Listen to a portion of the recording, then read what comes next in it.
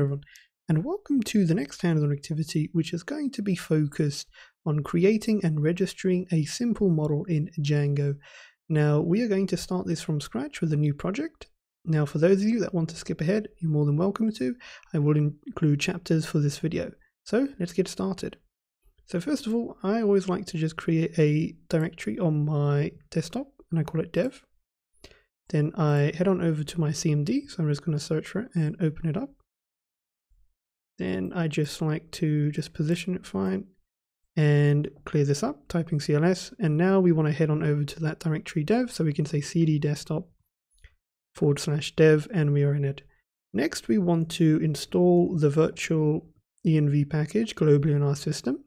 And this is going to allow us to utilize the virtual env command to create our own virtual environments, which is where you should then from then on install all your packages. Next, you can go ahead and run the virtual env command and then state the name of your virtual environment. This is customizable, so you can change the name as you see fit. So I'm going to keep it as venv. Right, there we go. Our virtual environment has been created. So to activate it, you can say venv /scripts /activate, and there we go, it has been activated. Perfect. Now we want to install a Django within our virtual environment, so you can say pip install Django, and it's going to take a moment because Django also has lots of sub packages that it also that's also within it, that it also installs within your virtual environment. So it's going to take a moment to go ahead and set it up, and then once we've done that, we can now go ahead and create a Django project once that's been set up. Right, so we can see Django is installed with all of its sub packages as well. So we can clear this up. Then we can say cd, we don't do that just yet. Next, we need to set up our Django project. So now that we have Django installed, we can say Django-admin start project and give your project a name. I'm going to call mine Elevate. Okay, now you can type cd and you want to cd into Elevate, and cd means change directory, so we want to go into this folder, our project folder, because we want to run our server. Now, to better contextualize this, it would be best to open up a text editor, so something like Atom or perhaps something more advanced like Visual Studio Code, and you want to go to File, Open Folder. So this is of course in Visual Studio Code. Go to Desktop, choose your dev directory, select that folder. And here we go. You can now see your dev directory, your Django project, and of course your virtual environment. Now, of course, to run your Django server, you need to make use of the manage.py file. So that's why we went ahead and said cd elevate. So now you can just say python manage.py run server.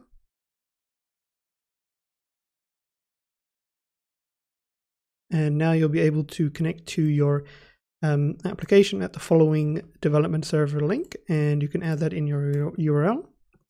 Press enter, and there we go. We can see Django has been installed successfully on our system. So well done. Next, we can head on to Visual Studio Code, and when we ran our server, it generated an SQLite database, okay, which is the default database that comes with Django. And you'll also notice when we ran our server, we get this message saying you have 18 unapplied migrations, and that pertains to migrations for the following apps: admin, alls, content type, and sessions. Now, these apps, okay, we can head on to the settings.py file to view them, come installed with Django when you, of course, install Django the first time, and they include, of course, admin, alls, content types, and we have a few additionals here. Now, like I said, these apps come automatically when you install Django and set it up. Now, what you're going to have to do is you're going to have to then migrate them. So these apps here come with default database files that are sitting and ready. These migrations have been made. You just need to migrate them, which essentially means send it to your database, you could say. So you can just stop your server and run python manage.py migrate. And that will migrate all of those database files that pertain to those particular apps here by default. All right, so make sure you've got that all set up and into place.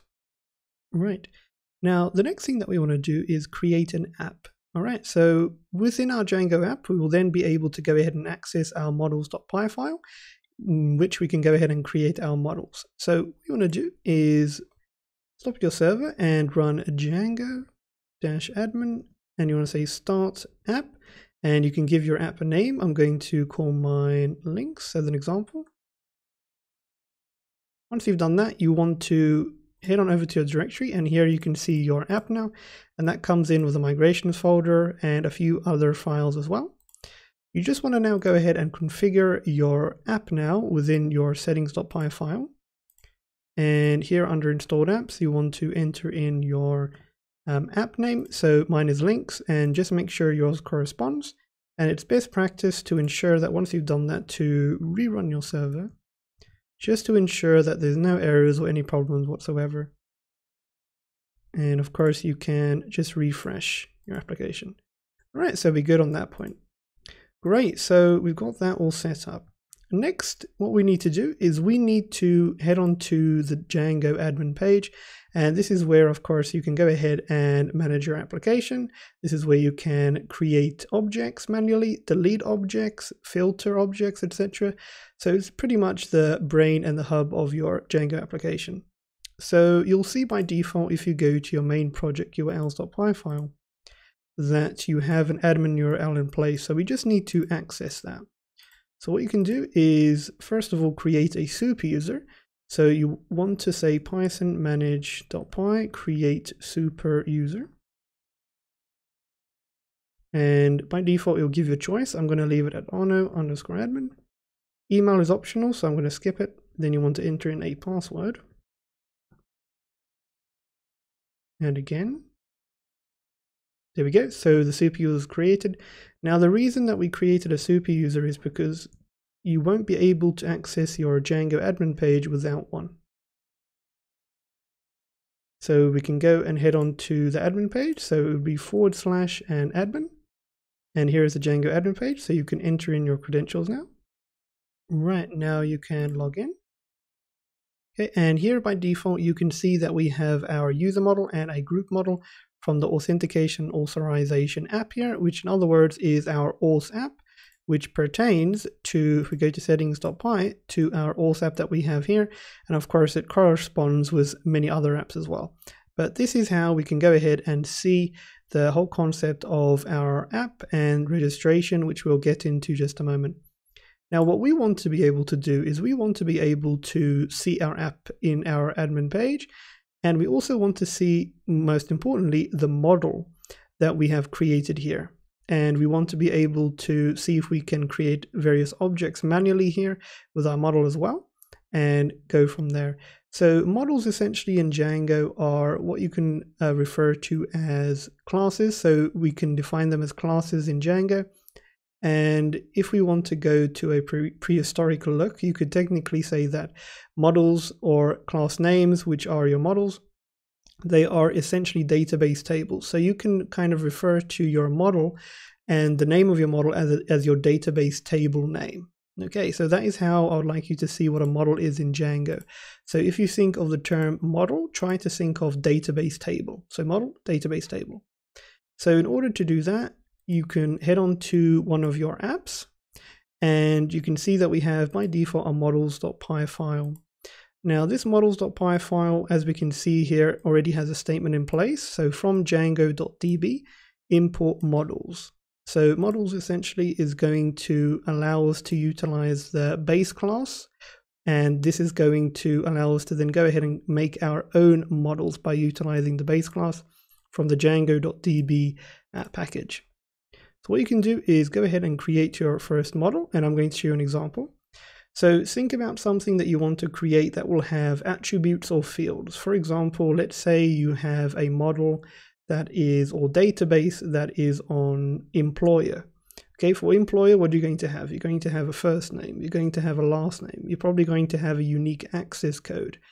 And let's think of another example. You might have something that is like perhaps let's say even person. You can even use something known as person, where you would also have first name, last name, but then you may be more specific. You may go into gender, you may go into age, you may go into hair color, or eye color, etc. These would be your attributes or your fields. But the first thing you need to do is define your model, and you do so by creating classes. So you would create a class, and then you would give a name. Now this is essentially like your database name, your database table name, excuse me. So here, for example, I'm going to say class, and I'm going to say person as an example. Then in order for us to customize and make our own model, we would need to inherit the default base class for models. So we can say models.model. Then within that, you want to define your fields. So remember, a database table has fields. And in our case, we're referring to our model as a database table. But in Django, you can technically refer to it as attributes or fields. Either is perfectly fine.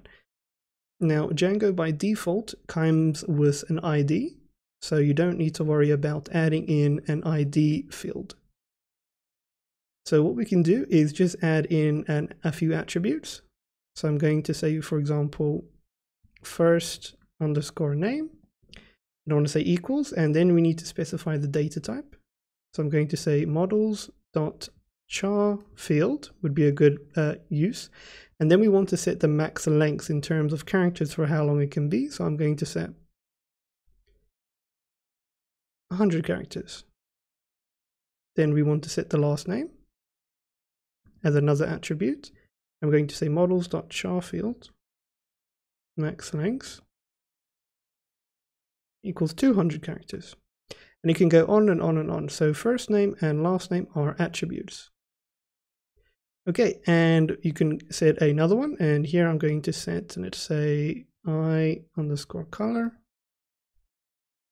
It's models.char field, max length, and we can just say, let's just go with 15. Okay, and like I said, that these are your fields or your attributes for your model. Okay, now, what you can do then is you can, of course, go ahead and make this as a migration, which is going to prepare the structure, and then you can eventually migrate it to your SQLite database. So what you can do is you can open up your command prompt and say Python manage.py, and you want to say make migrations first. Okay, so our migration is created. And it created a migration in the links app in the migrations folder called 0001 underscore initial.py. And the model is called person, which is essentially our database name, which we've just created. So now you can head on over to your Explorer right here. Go to migrations, click on 0001 initial.py, and you can see your first migration has been created. And you'll see automatically Django adds in an ID here, along with the attributes that you define, such as first name, last name, eye color. That is automatically already in place for you. Now, something else I wanted to mention here is we're using the char field data type. Now, of course, there are many other data types that you can utilize. Of course, we get image field, we get date time field, we get integer field. So you don't need to just keep it as char field. Char field is generally used for string-based attribute. So here, if I had age, I would probably have a data type of an integer field. So I just wanted to clear that up so you're aware. Anyway, we've created this model. So this is how our migration will look like. So this is what it's going to look like in our, you could say, in our transition to our database. And all we need to do now is run Python manage.py migrate.